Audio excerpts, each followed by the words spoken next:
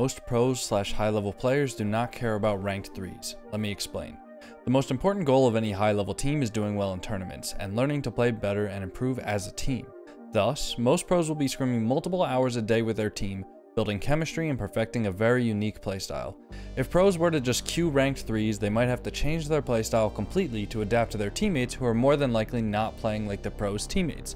Thus, it's better to avoid it altogether and simply get their 3v3 practice by playing in scrims and tournaments. That's why